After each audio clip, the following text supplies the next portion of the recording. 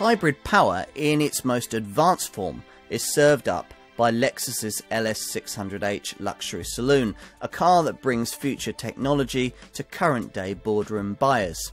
It seems as if almost everything the motor industry knows can be found somewhere in its silky, almost flawless approach to wafting its passengers in the manner to which they'll quickly become accustomed.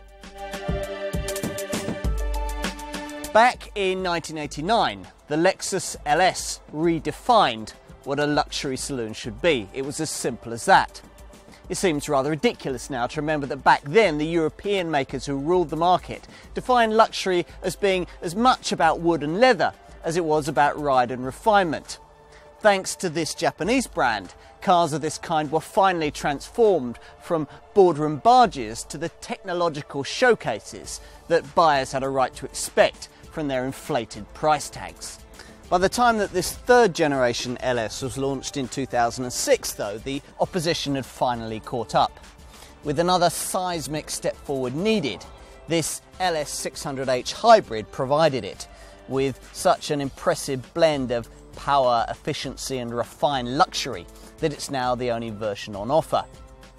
Detail improvements since have had added to the sense of style and identity that is really befitting for the most technologically advanced car in the world. This then is a model that has finally allowed the Japanese company to stamp its identity on the luxury car market. Take a seat comfortably behind the wheel, and from the moment the mists clear to gracefully reveal an image of your LS on the improved LCD virtual dashboard, you know this is going to be a special driving experience. Press the starter button and, like all hybrids, you're greeted by the sound of silence. Nothing as yet from the 388 brake horsepower 5-litre V8 engine, just the almost imperceptible sound of the 221 brake horsepower electric motor. Part of what must surely be the most seamlessly integrated hybrid drivetrain yet created.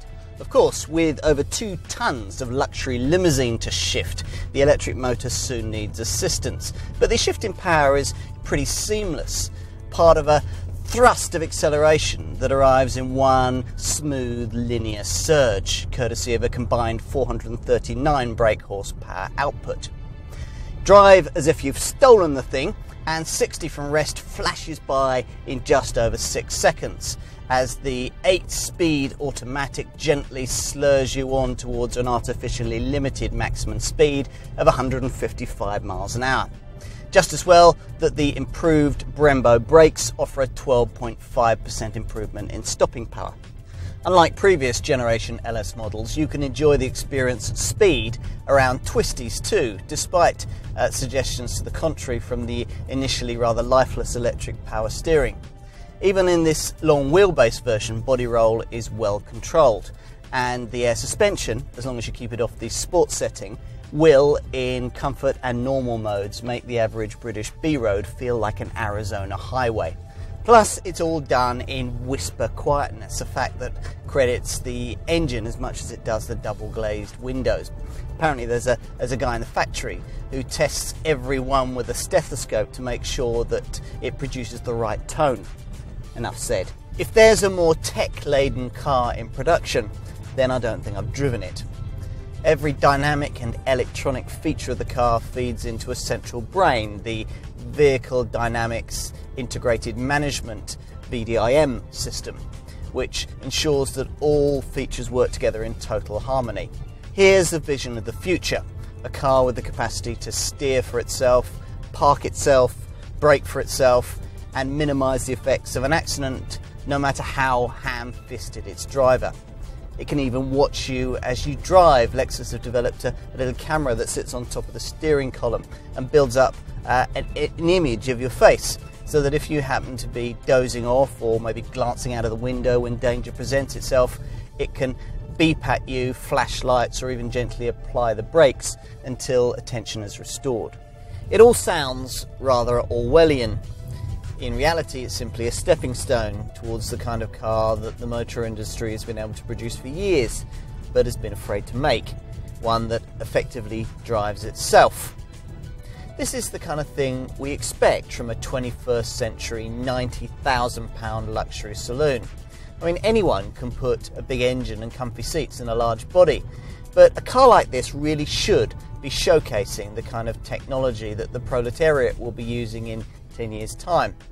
Take the cameras that regularly scan your back end in this car, so that if you're about to have a rear end shunt, the headrests will move forward and upwards to minimise whiplash. Or the brake hold system that will automatically engage the electronic parking brake if you're in heavy stop-start traffic, so you don't have to keep hovering your foot over the pedal. Or even the in-car body temperature sensor that constantly scans your body temperature and adjusts the climate control accordingly. It's all pretty jaw-dropping. It's taken 3 generations and nearly a quarter of a century of development for Lexus to bring us an LS that has what its German rivals boasted all along, its own visual identity. This revised version goes a step further with minor detail improvements that include turn indicators built into the mirrors, revised bumpers and a restyled front grille with signature LED side lights. The L-Finesse design language that has served the brand's smaller IS and GS models so well is slippery with a 0.26 CD factor, yet incisive with paper-thin panel gaps. This could only be a Lexus. So let's take a seat behind the wheel.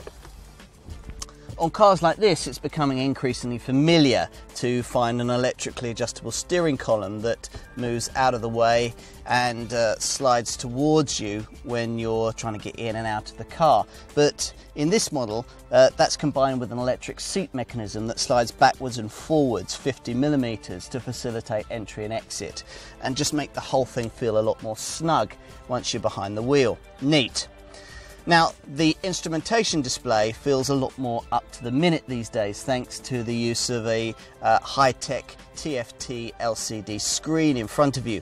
Now, unlike conventional dials, this virtual screen enables you to basically customize your own instrumentation display, so that, for example, in the center of the Speedo, you can decide whether you want to view vehicle information, turn-by-turn navigation instructions, or even the workings of the hybrid system. This long wheelbase body style is the one chosen by most LS customers, and all 120mm of its extra length has gone into additional legroom for rear seat passengers who will especially enjoy themselves if the owner has opted for the expensive but desirable rear seat relaxation package. This premium seat arrangement can be now specified in 5 as well as 4 seat models, offering additional reclining, massaging and climate control functions in a cockpit that feels rather like mission control with all these lights and buttons. As for boot space, well, even at just over 5 meters in length, the hybrid system's bulky battery pack means that you don't get much. 370 litres in the standard wheelbase model and just 330 litres with this long wheelbase variant. That's less than a little BMW 3 Series. But will boardroom buyers really care? This, after all, is luxury in its purest form. Buy a leather-lined MPV if you want space. Restricting LS ownership to this LS600h hybrid model has made the brand's flagship an even more exclusive purchase, with prices starting at around the £90,000 mark. Go for the long wheelbase version that we've got here and you're looking at a premium of around £9,000 for the rear seat relaxation package, for which you'll probably need a chauffeur as well. And rivals? Well, it's hard to think of any direct ones.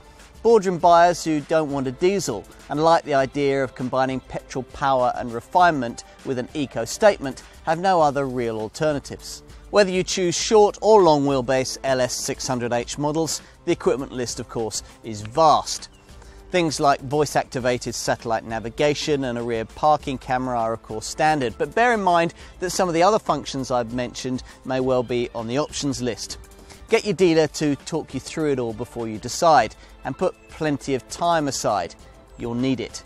Recent enhancements to the standard kit list include these clever high beam headlamps that automatically dip on their own at night. you also get an enhanced 40 gigabyte HDD satellite navigation system that's able to assist the 19-speaker Mark Levinson premium surround stereo in transferring and storing up to 10 gigabytes of music files that enables you to create your own sound library with up to 2,000 music tracks. Recent safety additions include inflator-operated active head restraints, which in an impact thrust forwards and upwards, reducing the likelihood of whiplash injury. Perhaps the best part of owning a Lexus is that you can be almost certain that nothing will go wrong, even if such a thing ever happened. So efficient and pleasant are the dealers that you'll be almost glad that it did. Combined cycle fuel economy hovers at around the 30 miles to the gallon mark. That's about 5 or 6 miles to the gallon better than the kind of powerful luxury petrol-powered saloon that you'd need to match this model's performance, but about 5 to 10 miles to the gallon worse than, say, a Mercedes S-Class or a BMW 7 Series diesel. It's much the same with CO2. This LS600h achieves 219 grams per kilometre. Insurance is a top of the shop Group 50 on the 1 to 50 grouping scale, and residuals are about par for the class thanks to the fact that just 5,000 LS models are annually produced for worldwide sale. Should you, or more likely your company, be in the fortunate position of being able to spend close to 6 figures on a luxury saloon, then the prospect of being able to do so with at least a sheen of social responsibility is tempting. And that's exactly the proposition served up by this LS600h. Not everyone agrees that hybrid power is the best way of achieving this, but it's certainly a tech-heavy solution that suits the futuristic approach championed by this car. Whether that makes it the world's best is something I'll leave for others to argue about. What's important is that nearly a quarter of a century after its predecessor first appeared, this LS is still setting standards that others are struggling to follow. If the business career that enables you to buy a car like this marks you out in the same way, then you owe it to yourself to try one.